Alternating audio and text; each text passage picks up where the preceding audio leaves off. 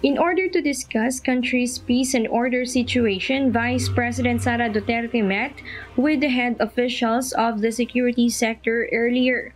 According to Duterte, the purpose of the meeting was to strengthen existing coordination and enhance interagency cooperation on issues concerning the country's national security and country's development.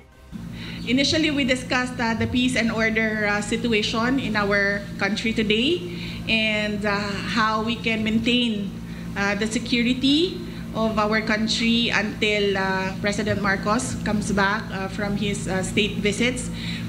VP Sara claims that although there was no threat discussed, there should be no mercy shown to criminals and terrorists.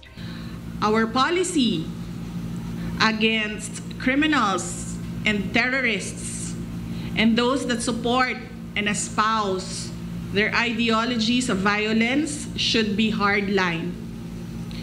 We should show no mercy to criminals and terrorists. The Philippines will only be able to truly recover and build post-pandemic and meaningfully stand with honor and pride as a nation if we successfully address the threats to security. VP Sara thanked the heads and members of the security sector for their professionalism, integrity, commitment, and undying love for the country and fellow Filipinos. Duterte is the designated OIC of the Office of the President as Marcos is on state visits to Indonesia and Singapore.